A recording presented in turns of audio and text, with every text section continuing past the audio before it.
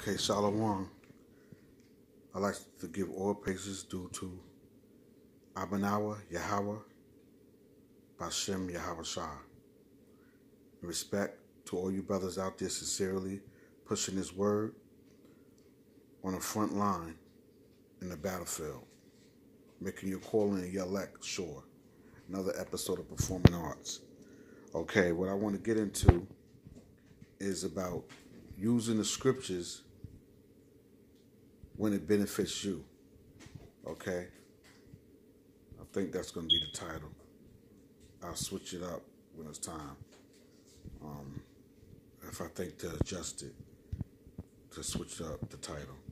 But yeah, because you got a lot of, the reason why I thought about this, you got a lot of brothers that are leaders that's been in this truth for years. And, or maybe got a rank, okay? And they misuse their rank. And they misuse their rank and they treat the brotherhood wrong. They didn't have no respect. And this is not their thing. It's the Most High's thing under Yahweh Shah. He's our chief cornerstone. He's our master builder. Okay? And a lot of these brothers that study for, years or have a certain, rank, they filthy. Okay? They filthy. They misuse these scriptures when it benefits them. Okay? Or they use these scriptures to manipulate the mind of the ones that don't know or new coming up brothers that just came in, okay, that don't know, okay? And then they get offended if brothers ask questions, like why, okay, if they don't know, because remember our souls, the people's souls are in the leader's hand. They have a big penalty to pay for that when they mislead the people, okay, or manipulate the scriptures to gain for their own personal gain. Let's start with Leviticus 25:17. And that's how you know that a lot of brothers don't be real. They don't be sincere in this. Okay? It says, Leviticus 25:17, you shall not therefore oppress one another, but thou shalt fear the Most High, for I am the Lord your power. You shall not therefore oppress one another. Yeah, because think about it. We're already getting beat up in the world. We're already being oppressed by Esau. We're already getting oppressed by the other heathen nations. Okay? And there's other personal things that we going on in our own life. Okay, that's the gold being tried in the fire. Okay, so we all trying to do the best that we can do. Okay? And then you have men that's brokenhearted and they look for other men to lead them. Not to worship, but to lead them, because they figure that these men are in the scriptures. Now, even the devil know the scriptures, okay?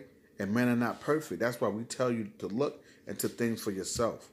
If you learn, you study for a little while, and then the Most High start giving you the increase in opening your mind for you to be able to see things for yourself. So now when you get to that certain level, or whatever like that, you could look up things for yourself and get understanding for things yourself. So here you got the nations oppressing us, and then you got our own leaders oppressing us, doing us wrong. Okay? Taking money from brothers. Okay?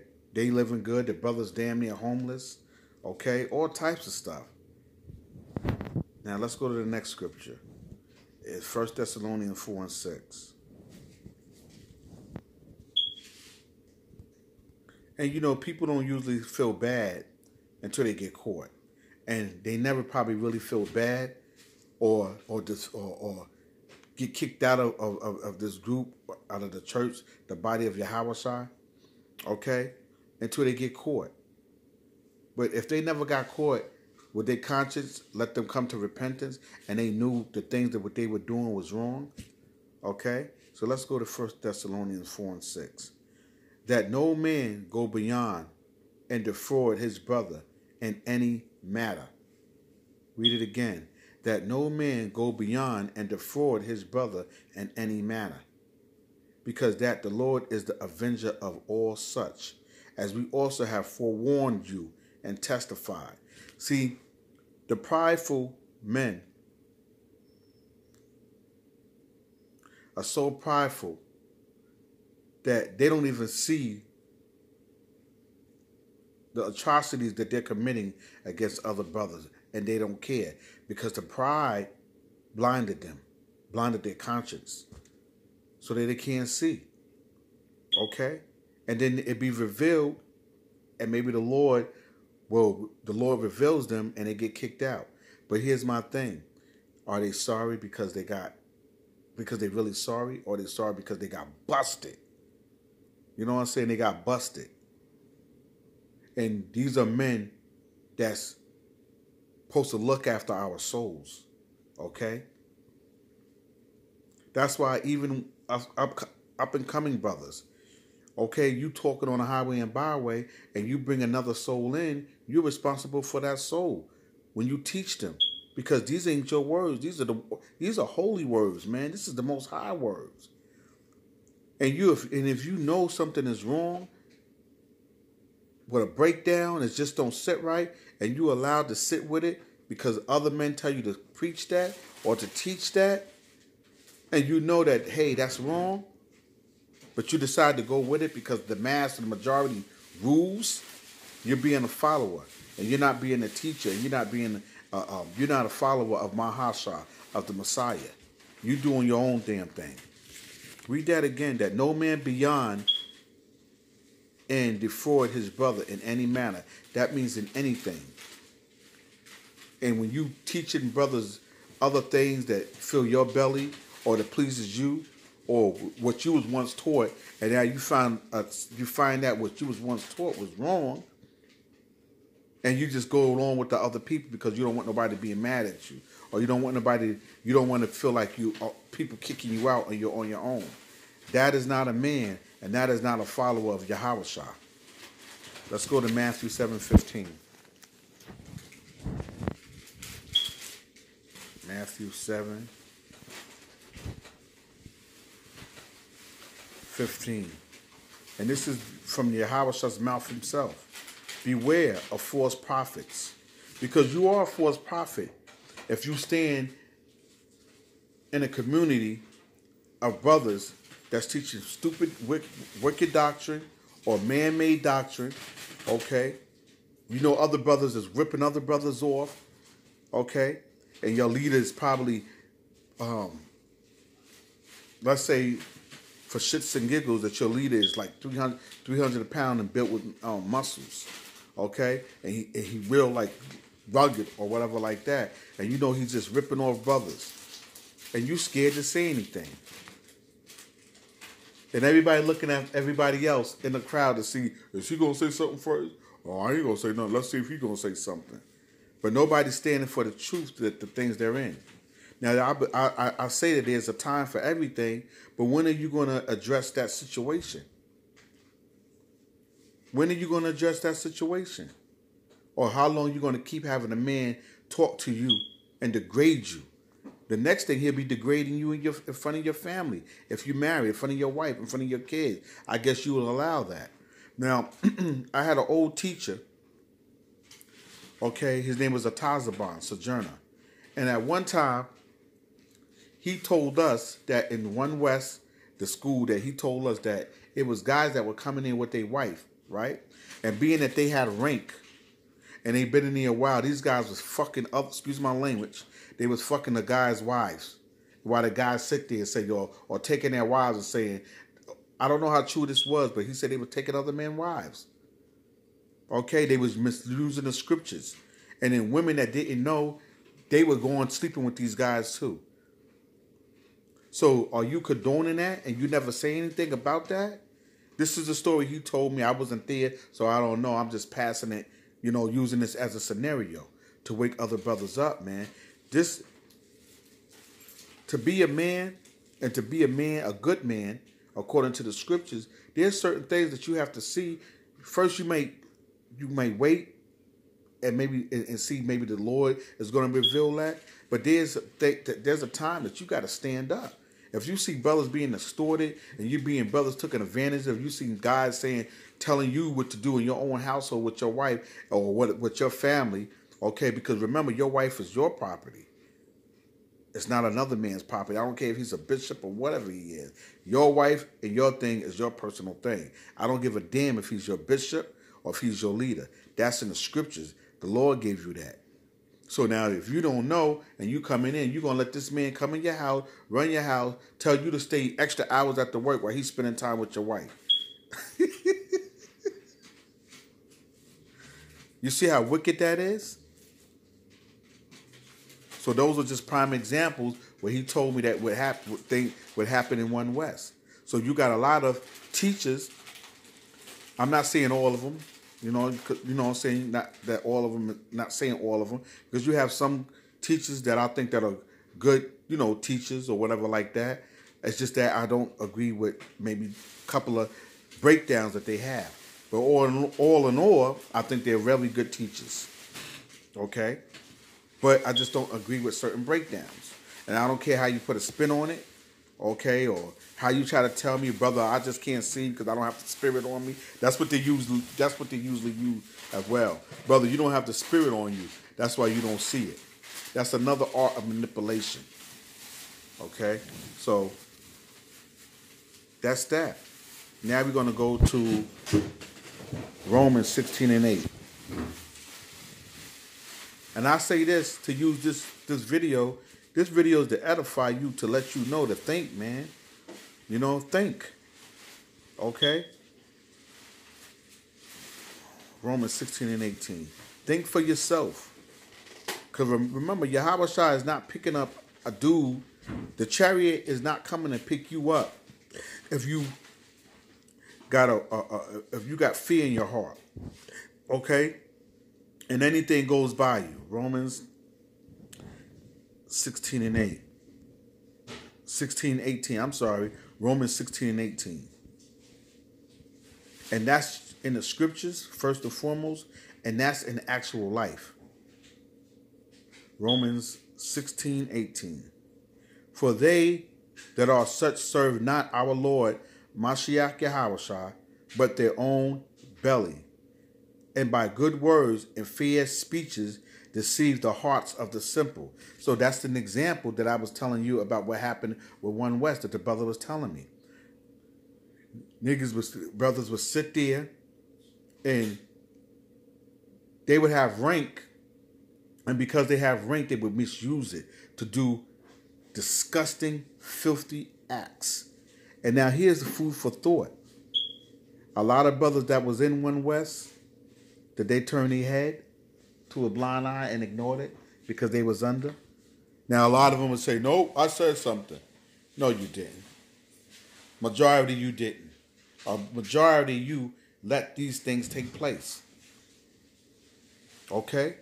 Because you was in a high rank at that time. You just didn't come into school at One West and was number one rank, high rank.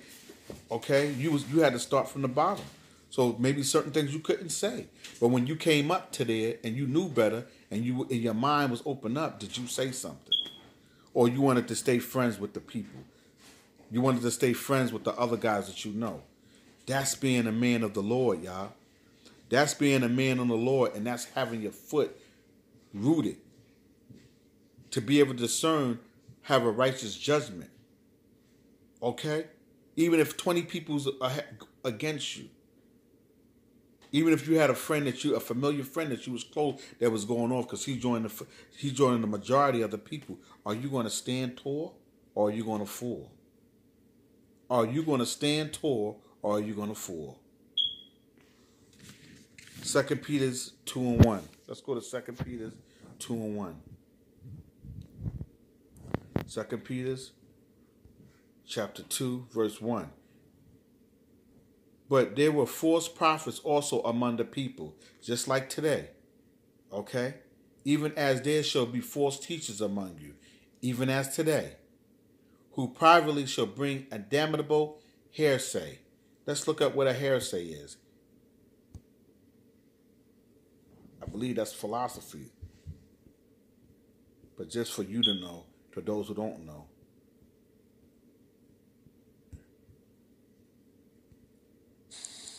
Strong's G139, Hyresis. Hyresis. An act of taking capture, storming a city, choosing a choice, that which is chosen, a body of men following their own tenet, sect, or party. See, read it again. A body of men following their own tenets, sect, or party. Look to see which tenets.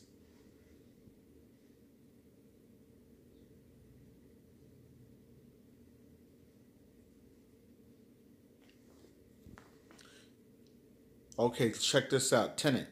Any opinion or principle or doctrine or dogma, especially one held as true by members of profession, group, or movement, belief, or position. The word tenet defined here should not be hard to pronounce for speakers of American English, seeing the number 10, then add the pronoun it, and then you have tenet, pronounce. Unfortunately, there is a similar look and a similar sounding word in English that is much more common, the word tenant, meaning someone who rents. But this is tenant. Okay? So you see that? And it says, a body of men following their own tenets, sect, or party. Or the last one, dissensions arising from diversity of opinions and aims.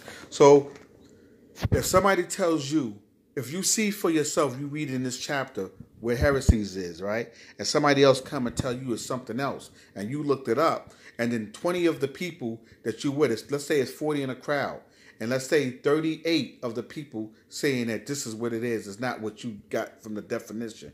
You niggas is going to follow that, and you're going to agree to that, okay? And you're going to jump on the bandwagon with that. First of all, a man like that, you don't want around you, man. Anybody that's easy to just jump to anything, jump to it, and just say, okay, that's it, because majority of the people doing it, that's the man you don't want to be around. You don't even want to keep company with someone like that. They'll put you in danger. They'll tell you something, and then you go look into it and damn near get your ass killed. They'll tell you the easier way to go down to Manhattan Bridge. They tell you to go through one street, and the street is shaking, and the car dishes in the ditch because of the weight of the, or whatever. Something similar to that. They'll lead you away, man. Lead you to the wrong path. You don't want to do that. Read it again. But this is 2 Peter 2, chapter 2, verse 2 and 1.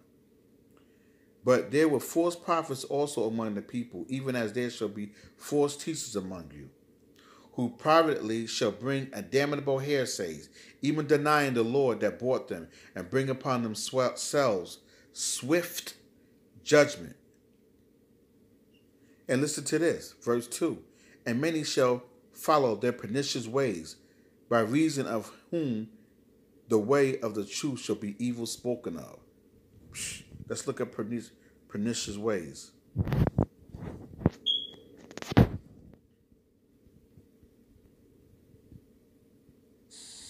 Strong's G684, Apolia. Apolia. Apolia. Destroying, utter destruction. Okay, of vessel, perishing, ruin, destruction. A, of money, the destruction which consists of eternal misery in hell. Waste, damnable. To die, perish. Pernicious.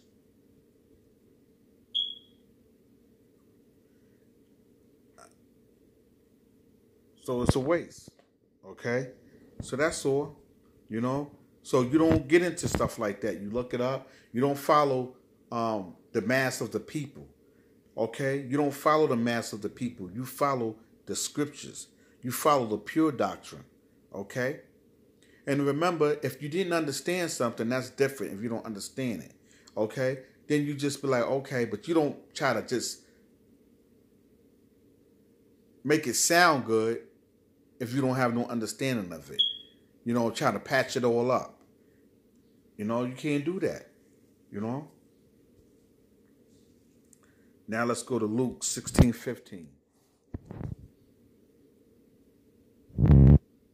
Luke 16:15.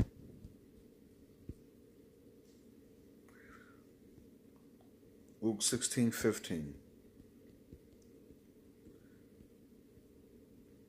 And he said unto them, you are they who justify yourselves before men. And that's what a lot of guys want to do. When they come out, or even guys that's been in here a while, they get that prideful spirit. Okay?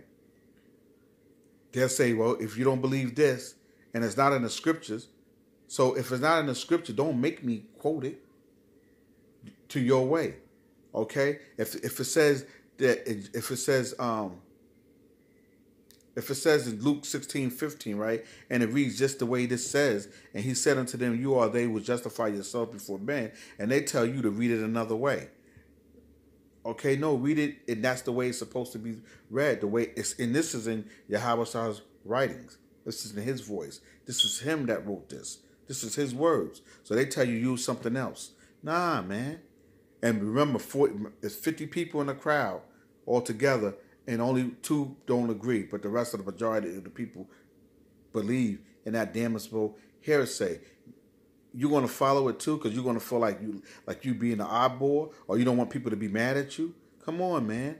I've seen personally that brothers connected with other brothers that made fun of them, and then brothers admitted that a brother didn't preach or say a certain quotation or preach a certain scripture or a certain breakdown. And I had said, well, are you mad because he didn't push the doctrine that you wanted him to push? But that's what the whole argument was about, and they was going to diss this guy. Do you know to this day, this young man went right back to them? Okay? After that? Do you know that?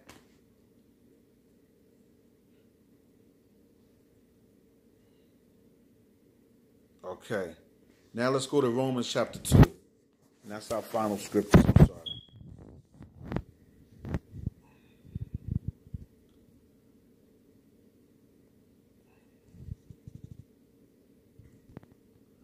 Romans chapter 2, verse 21.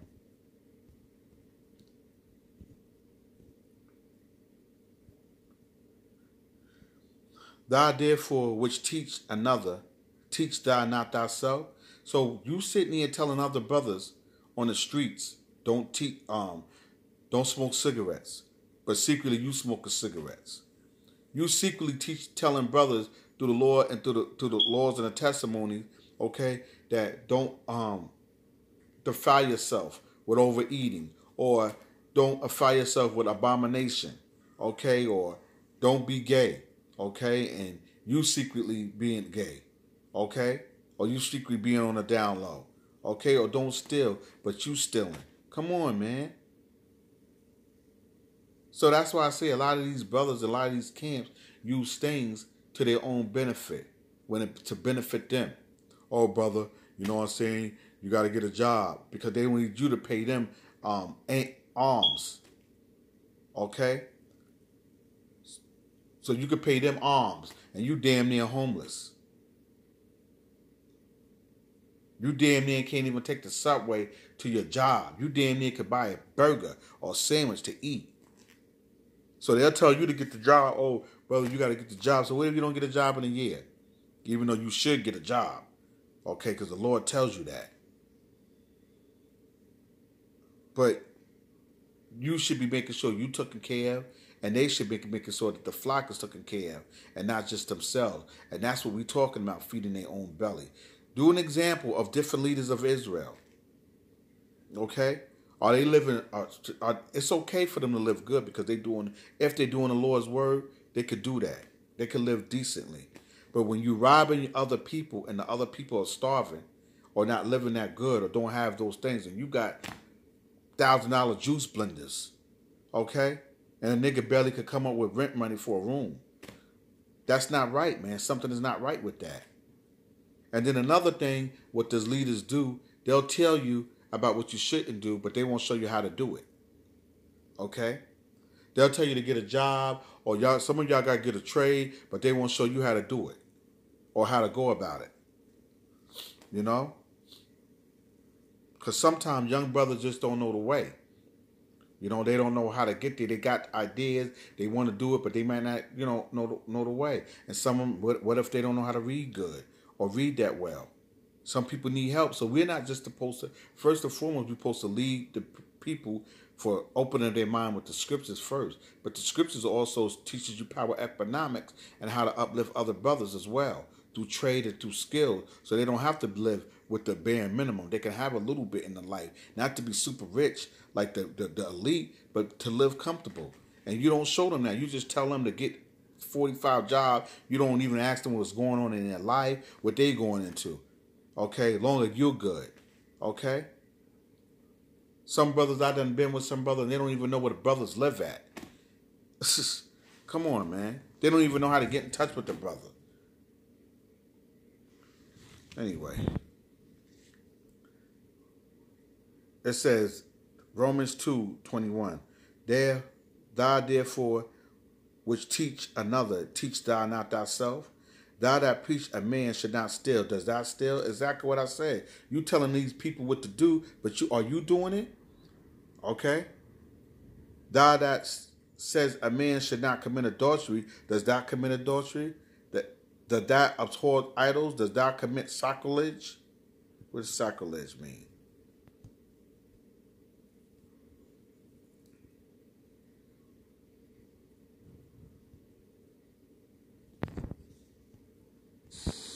Strong's G 2416. Hierasuleo. Hierasuleo.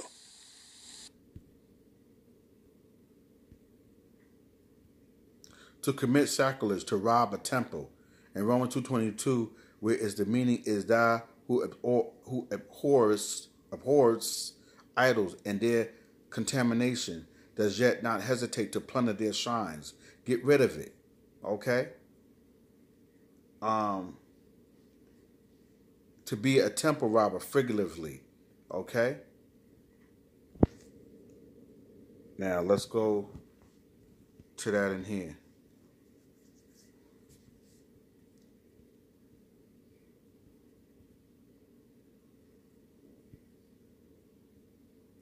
Sacrilege, for commit sacrilege in Romans 2:22.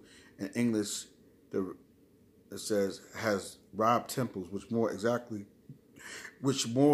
exactly expresses the meaning of a verb. Temple robbers, of which the noun occurs in 2 Maccabees, the King James Version. So let's go to 2 Maccabees 4:39. 2 Maccabees 4:39. Hold on, bear with me.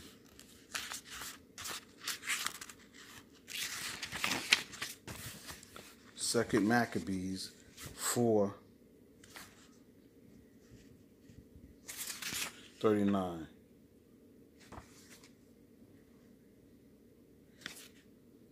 And it says, now when many sacrileges had been committed in the city by Lysachamus with the consent of Menelaus, and the bruit therefore was spread abroad, the multitude gathered themselves together against Lysachamus, many vessels of gold being already carried away, whereupon the common people rising and being filled with rage, Lysachamus armed about 3,000 men and began first to offer violence. One Honorius being the leader, a man far gone in years and no less in folly.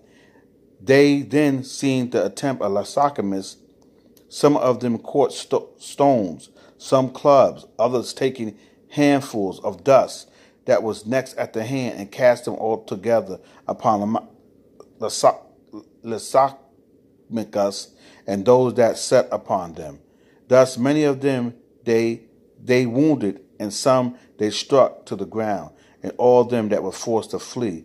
But as for the church robber himself, him they killed beside the treasury. All right, so we found a little bit about that. Let's look at this one. For you have brought hither these men, which are neither robbers of the church, nor yet blasphemer of goddess. I don't know what that one is, but we see what that is, sacrilege, okay? So we got that. Thou that makes the boast of the Lord, thou breaking the Lord, dishonors the Most High. Read that again. Thou that makes thy boast of the Lord, thou breaking the law, dishonors the Father. For the name of the Most High is blasphemed among the Gentiles through you, as it was written. Oh, listen to this, my favorite. For circumcision verily profit, if thou keep the law. But if thou be a breaker of the law, the circumcision is made uncircumcision. What does that mean? Okay? Because we're talking circumcision of the heart. Okay? We're talking circumcision of the heart.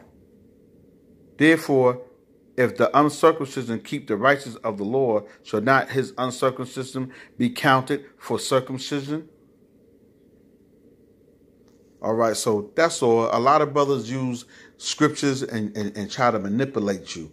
And I gave you scenarios about the thing in One West. I'm sure other teachers that have been in One West, they'll tell you the things that happened, how they robbed guys and how they was taking extra money for them, having them on the tables, oil tables, all types of stuff, man. They would tell you all these stories, okay? So we have wicked just guys that even they have the Bible in their hand, man, they still be wicked guys. And wickedness also, too, is someone that doesn't stand up for the truth. So that means that they would go with any doctrine, and they'll nod their head to the beat like a sucker. Nod their head to the beat. Yo, that's dope. Knowing that song ain't dope, man. You'll turn around, look on the right, and it'll be a nigga nodding his head to a beat. And he'd be like, yo, boom, the beat is going boom, boom, boom, boom. And he know that beat ain't really thumping. But everybody else nodding their head to the beat. And you watch this sucker, he know that the beat is corny, and he nodding his head to the beat, trying to be cool. That's a sucker next to you, man. Get him away from you. Okay? Shalom.